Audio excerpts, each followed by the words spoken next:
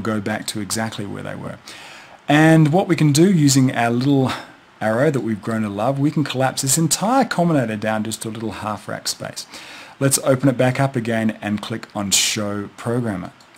You can see that we have 4 devices in our combinator, a line mixer, and then our 3 instruments that are currently being played right across the keyboard.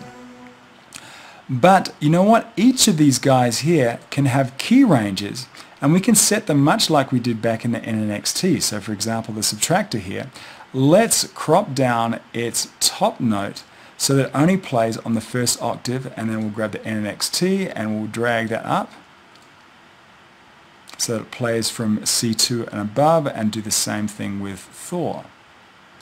Okay, so now we just have the subtractor here, and then have the NNXT and Thor down here. And actually, let me bring up a better sound in Thor. Female choir should be good. Okay, that should kind of give us a better... Okay, so we have piano and choir on our right hand side and bass on our left hand side. Now, let's imagine that we only wanted the choir to play when we hit really hard on the keyboard. With our Thor selected here, let's select a low velocity of 100, or 101 here. So what that means is it will have bass on my left hand. On the right hand, we'll have a piano, but if we hit hard, the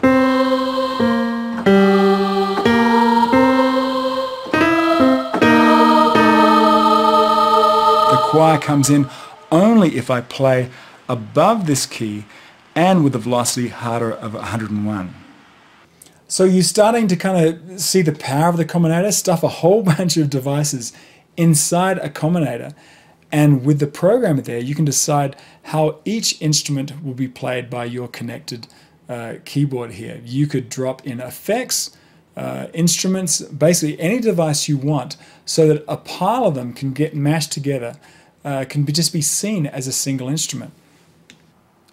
On the right-hand side of this programmer, you can map certain sources to target parameters. So for example, if I went to subtractor here, I could map any one of these sources here, which include these 4 rotary knobs and the 4 buttons right here on the front panel of the Combinator.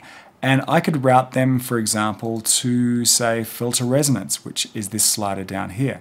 So now check it out. On the subtractor, this guy here is mapped to this guy. Okay, so keep an eye down here. Turn the rotary, and there you go. I'm adjusting the resonance down here remotely from the front keyboard, the virtual front panel of the Combinator.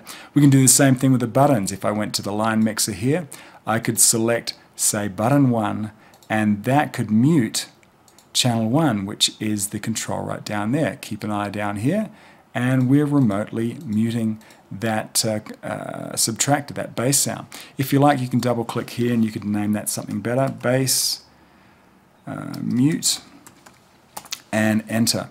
So that way you could close this whole Combinator up and easily be able to adjust the resonance of that bass and also mute it remotely. So Combinator is just a great way of combining devices, and in fact you can make them a few different ways. Let me close this up. Actually, let me just delete this guy. So we can make Combinators in a few different ways. We can right click, create a Combinator, and then populate that Combinator by right clicking here and creating instances of our favorite devices. We could do it that way, or we could scroll down here and bring over the tool window and populate it that way.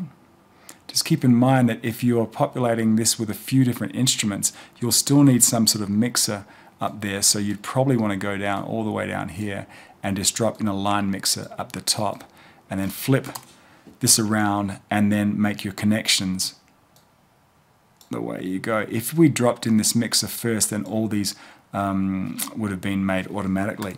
There's another way that you can do it. If I could just delete this this Combinator, is that you can make up a few I don't know, let's go up here, N19, NX, XT and a Maelstrom. You could make a few of these devices here, and if you shift click them, and then you can right click and combine them. And now you'll notice they've all been placed into a new combinator. Of course, we'd need to add a line mixer in here to mix the outputs of each of these guys. If you combine a few devices together, just make sure that they're all plugged in to some kind of mixer within that combination. I normally use the 6x2 line mixer, but if you're using any more than 6 devices, you can always chain mixers together by dragging one mixer underneath another mixer.